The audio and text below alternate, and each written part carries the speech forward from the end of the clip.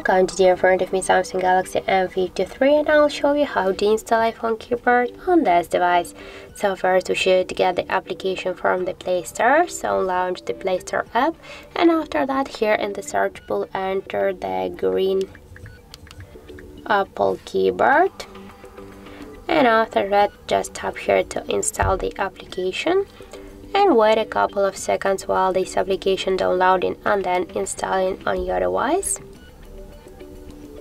After that, just click here to open the app and tap enabling settings.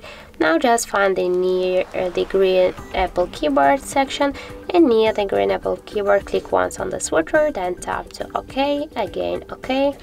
After that, just go back and click switch input methods and switch your currently keyboard to the green Apple keyboard.